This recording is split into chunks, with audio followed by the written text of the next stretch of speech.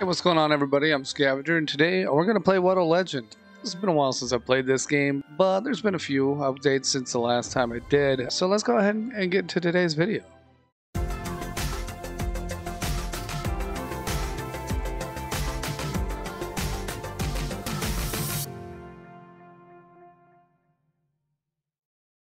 Alright, like I said, there's been some updates, and it's been a few months since these updates have happened, but like I said, I haven't played in a while. Kind of been busy doing other games and stuff, but I want to come back here and check it out. From what I understand, there's no update on the main storyline, but there are some of the branching storylines that we can take a look at, and that's what we're going to do today, is take a look at one of the two branching storylines that I know are available at the moment. Okay, this is where we need to be. This is where we need to be to continue the story. Alright, who's this guy? Hey, who's that? Probably a customer who doesn't know Rose's work hours. Done. Hello there. If you're here looking to buy something, you should come back. Shh. Shut your mouth and follow me. Did he tell me to shut up? Okay, the man went and stood further away from Rose's wagon, looking at it with a frown. Look, I'm sorry if you're having a bad day, but I don't let people talk to me like, I told you to shut it. Do you want to die? Whoa, are you threatening me? I'm not the threat. The monster is.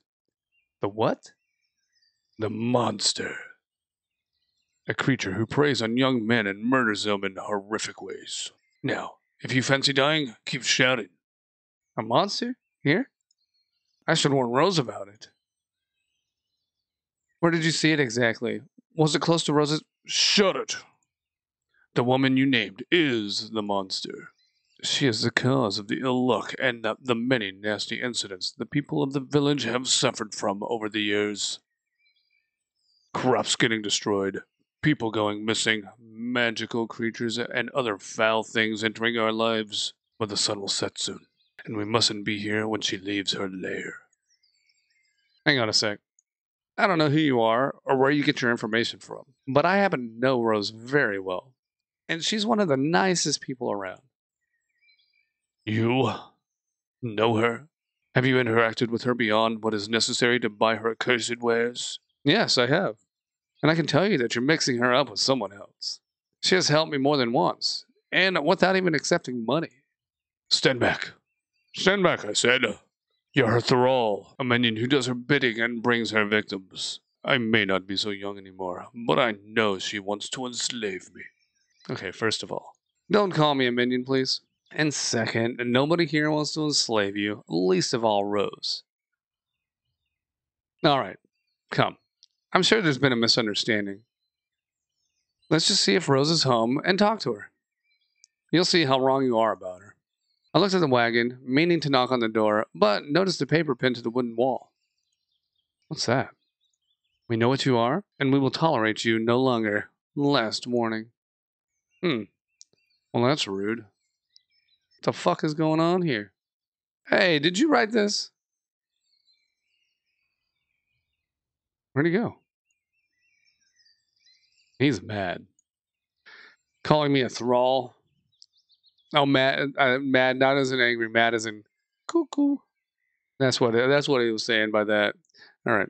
Anyway, calling me a thrall and leaving Rose this letter. What has he got against her? Oh, there she is. Hey, Rose. Hi. Were you speaking with someone, dear? I heard another one. Yeah, I was talking with the man who did it. He just left before you came out. It doesn't matter. It's better he left. I think he was half mad because what he said didn't make much sense. Uh-oh, it looks like she might be hiding some information. Are you okay, Rose? You look pale. I'm fine. I only need my coffee. About the man, if you see him again, just ignore him. The people in the village believe any rumor they hear, and that's not always a bad thing. Do you want people to think you're a monster? No, I don't, but an aura of danger and mystery has been great for business. Oh, much better. Do you want some coffee as well? Maybe later. The fellow who left that letter here called me your thrall and said you wanted to enslave people. I'm sorry he scared you. I'm not scared. But he seems unstable, which makes me a bit worried about your safety. He's sweet. Actually, I'm gonna take that letter off the wall, find out where he lives, and no, let the letter be, handsome. I'll use it to demonstrate why the villagers will never dare to make good on their threats. Placing her mug on the ground, she stood close to the door and brought her hand near the paper, muttering unrecognizable words while drawing something invisible with her finger. Okay, all right, we got a little magic going on. Wow. You hadn't told me you could do spells too. A bright triangular symbol had appeared in the air and floated toward the paper, making it catch fire. If anyone ever bothers me too much, they'll get a taste of this spell. Damn, that's badass, girl. No wonder the fellow wanted to get away before you came out. I'm happy to impress. Don't ask me for more spells, though. I know very few of them. Well, this spell was awesome. Should I tell Rose that I once did a time spell? So, what brings you to this part of the wood, handsome? If you want to make more glue, I cannot do it right now. No, I wasn't here for that.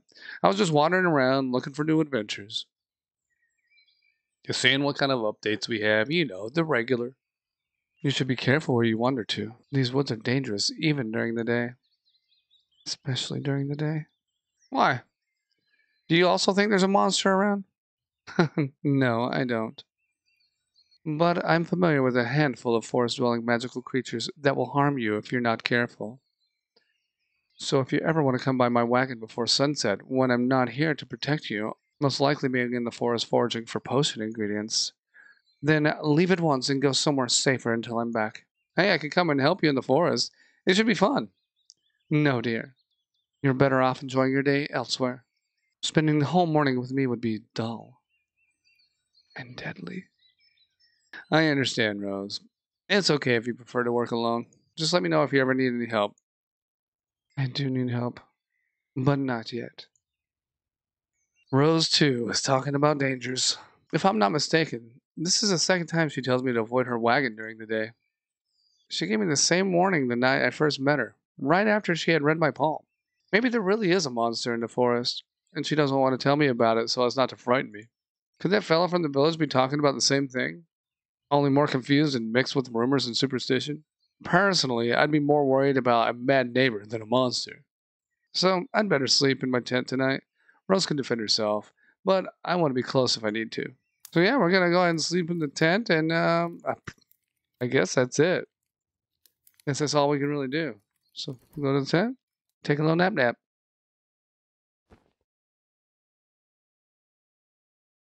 That night, I had a dream.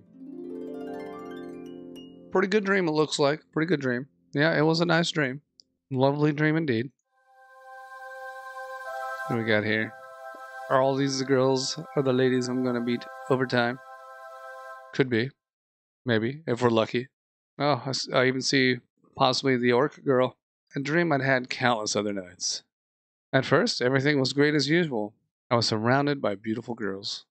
And they were all uncontrollably attracted to me. I mean, typical. I mean, you know how it is. Everything was perfect. Super, super perfect.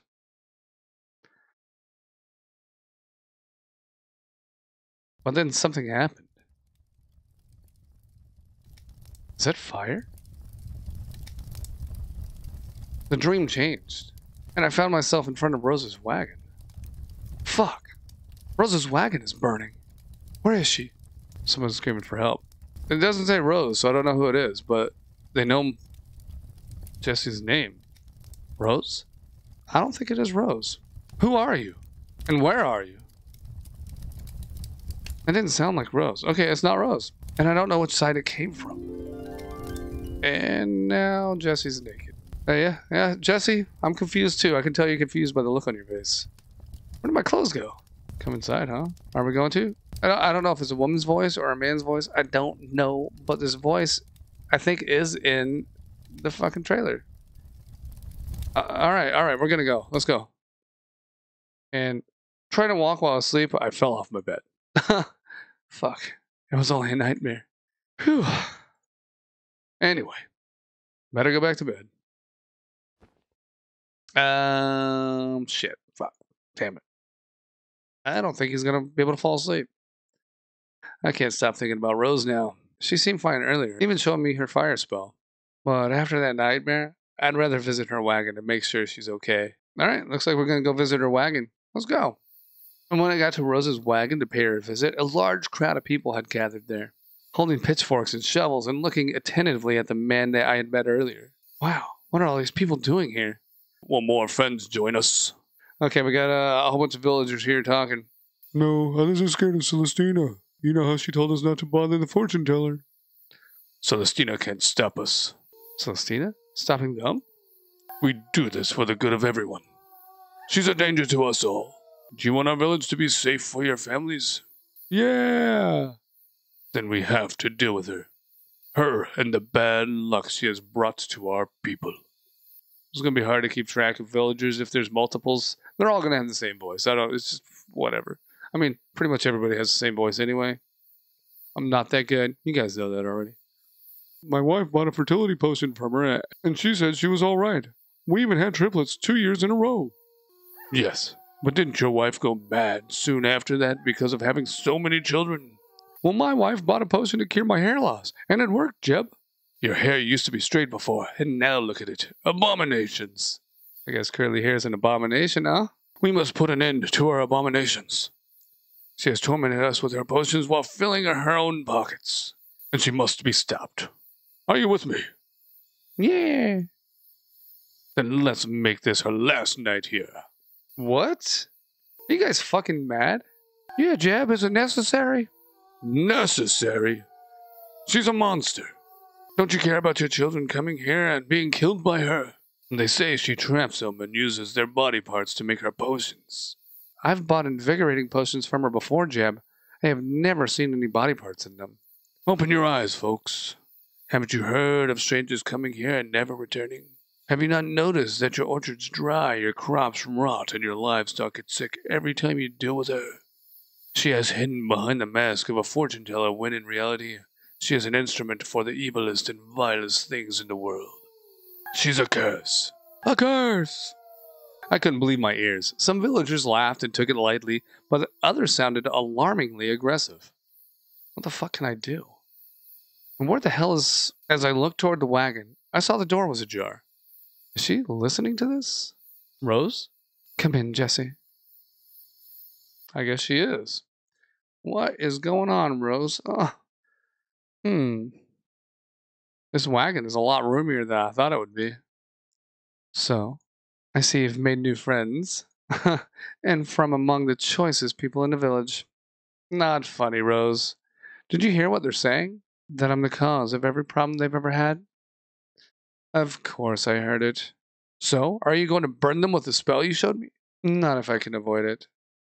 Some of those fools are my customers. Customers who will return to me as soon as they need another potion. Do you see that bearded man? He's the guy who left you the letter earlier, and he sounds like he really hates you. Raise your pitchforks, friends. Raise your pitchforks and don't fear the monster. What kind of monster is she, though? I think she's a fiend. She definitely gives me demonic vibes. My mother-in-law says she's a witch, but I don't know.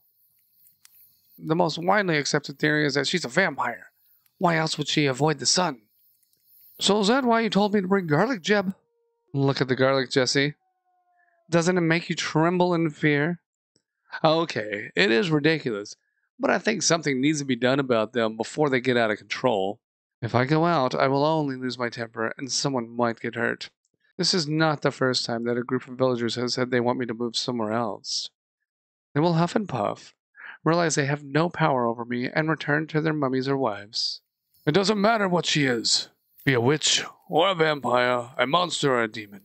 She will plague us no longer. Yeah!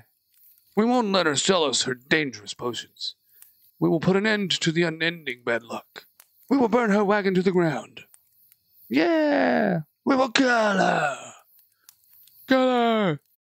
Okay, it's getting wild. Kill me? We shall see. All right, I think she got a little upset about that last one. They're fucked. Here she comes. Look how angry she looks. I must remain calm for Jesse's sake. But they must learn not to cross that line. Good evening. Can I help you, gentlemen? Come now. I heard you shouting about burning down my wagon and killing me. Not me, I just followed everyone by accident. Hey, no you didn't. I did that. I didn't know we were going to come here. I think we should all go back to the village. Stay where you are. If we stand united, she won't be able to hurt us. And why would I want to hurt my clients? Everyone here has bought my potions before, and every single one of you has returned home, happy to have found the solution to your problems, and absolutely unharmed. You, on the other hand, dare to call for my death, but it's the first time I see you here. You claim my potions are dangerous, but have never bought anything from me to back your claim. Funny you should say that. Behold what this monster's potion has done to me. There was an audible gasp at the sight of the man's arms, and everyone stepped backward in fear and disgust. Last month, I got rashes on my arms and sent my cousin to buy a cure for it from this monster. I applied the lotion to my skin and went to bed, only to wake up in excruciating pain and to see my flesh has disappeared. That was a cleansing potion meant for cleaning your blood. You should have drank it instead of applying it to your skin, as I'm sure I told your cousin. No, my cousin never lies. Why did you buy the potion yourself and get the instructions right? Because I didn't want to be close to this monster. This is not all, friends. On the very same day, I got cursed. My cow died, and my crops got ruined. And it's all because of her. I didn't let her trap me in her wagon to drink my blood, so she cursed me with never-ending pain and ill luck. I didn't like this man's obnoxious attitude, but I felt a little sorry for him. And I think Rose shared my feelings because her tone was gentler when she spoke next. I will have to examine your arms closely first, but it is very possible that I can cure them. You can cure them? You should have come here earlier, Jebediah. Help him, miss. Yeah, help our friend. Shut it. I don't need a monster's help. She did this to me, and she will pay for it. We will burn down this accursed wagon, with her inside it if necessary. Oh shit. She's done. She's had enough. I don't know what happened, but we all felt it. Something dangerous that was not to be threatened. I shouldn't lose control. I need to sit down and collect myself. Listen, all of you. I will go inside my wagon, and when I look out, I don't want to see any of you. If you want potions, I'd be delighted to sell them to you. But not tonight. Not when you bring along your pitchforks. You left me a letter of warning earlier. Consider this me returning the courtesy. Alright. I think she's had enough. We'll see what the villagers do next. We should have never come. We're going to have days of bad luck, I tell ya, if not weeks. I see why you wouldn't want to, Jeb, but still, I wish you would have let her cure your arm. Cure me? No, but I will find a way to destroy her. Forget it, man. I've got beer. Whoever feels thirsty after this fiasco, follow me. Obviously, they're all going to go for the beer. I probably would too. Well, anything else? Didn't think so. This guy's going to come back for sure. But we don't need to worry about him right now. Let's go tell Rose they're gone. I left, Rose. It's over. Rose? Thanks for letting me know, Jesse. You go home as well. We'll talk later. Sure. But are you okay? Yes. I only need a bit of rest. Okay. Until later, then. What's wrong with her? It's those fuckers coming here and saying they want to burn her house down and kill her. I'd be upset, too. I hope she rests well. I'll come check on her tomorrow evening. Alright. We'll check on her tomorrow evening, then. Alright, and with that, we're going to go ahead and wrap up this video. I hope you enjoyed it. If you did, you know what to do. As always, go ahead and smack that like button. Subscribe to the channel if you haven't done so already. And I'll see you in the next one. Bye-bye.